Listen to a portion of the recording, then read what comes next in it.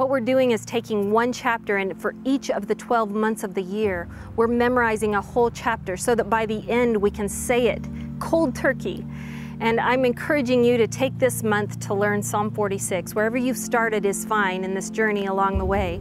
But when you come across this video, I hope you take the next 30 days to just saturate yourself with this scripture, with the promises that God has for you in Psalm 46. And learn it with me, and then make a video of yourself and either post it below or send it to us in an email.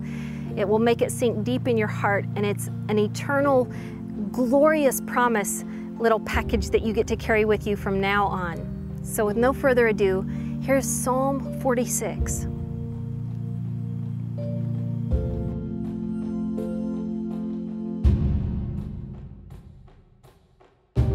God is our refuge and strength.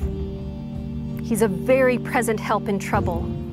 Therefore we will not fear, though the earth gives way, though the mountains fall into the heart of the sea, though their waters roar and foam, though the mountains tremble at their swelling.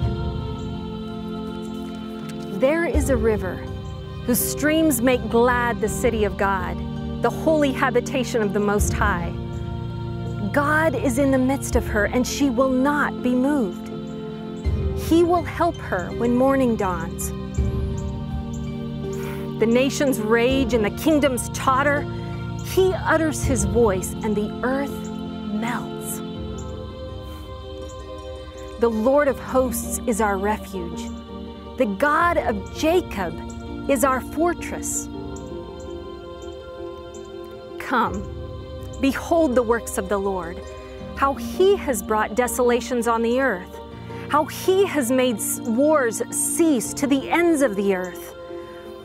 He breaks the bow and he shatters the spear.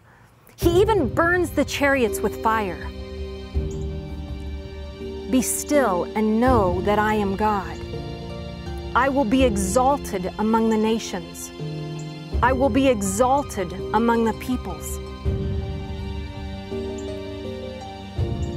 The Lord of hosts is with us.